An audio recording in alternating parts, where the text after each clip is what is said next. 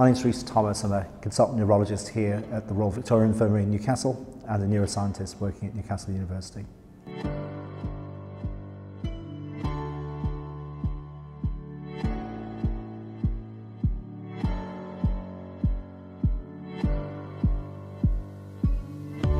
Historically, neurology has been a more competitive specialty, although I think you've got to take that with a pinch of salt, because I think some of the competition is people who want to remain within a specific geographic location. And if you're unlucky enough that there are 3 or 4 great people within your peer group who are all going for 1 or 2 spaces, there will be a bit of a bottleneck. I think the biggest bottleneck are people who want to remain within London. Some of the London training is excellent, and there's an appreciation that living in London and being a student and junior doctor in London is really attractive.